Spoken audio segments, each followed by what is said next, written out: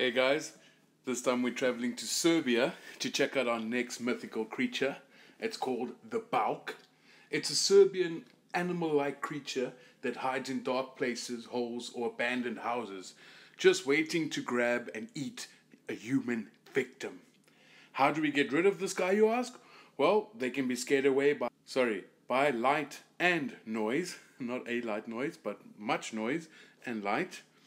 Interestingly though, Bauk is used as the translation for goblin in the Serbian editions of the work of J.R.R. Tolkien, known for The Hobbit and the Lord of the Rings trilogy.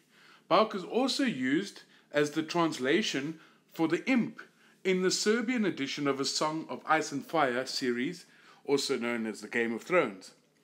Interpretation of the Bauk's attributes leads to the conclusion that the Bauk actually is a description of a real bear, which were already regionally extinct in some parts of Serbia and known only as legend.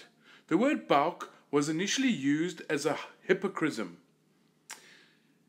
So, you can make your own mind up if you want to use your own imagination, but that's the point of this whole series, is to bring back a little bit of wonder back to our lives that we have every day.